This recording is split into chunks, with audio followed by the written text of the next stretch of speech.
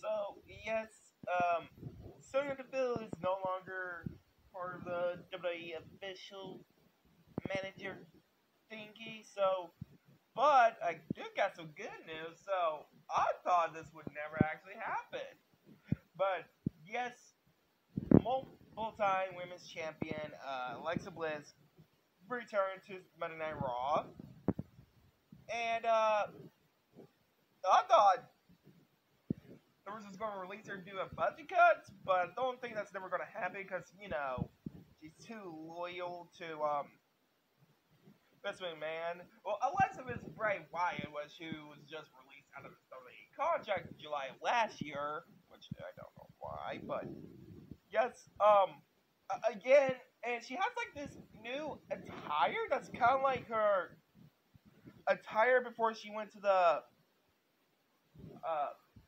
play pain gimmick. It's kind of like both combined together. I'm not for sure. I mean, it kind of looks like she's wearing camouflage. I mean, I will have to relook again and I'll talk about it in my next video.